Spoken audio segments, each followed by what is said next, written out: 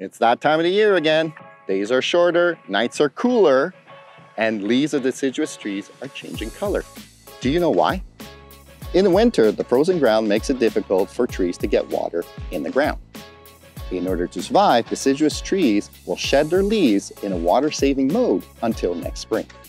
Before they fall, the leaves shut down photosynthesis, which is the process in which trees produce energy.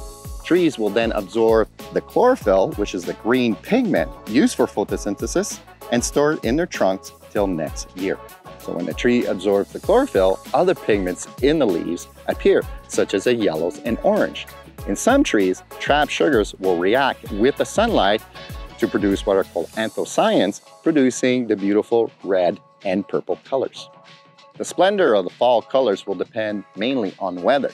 Warm, sunny days with cool but not freezing nights will produce the most spectacular colors.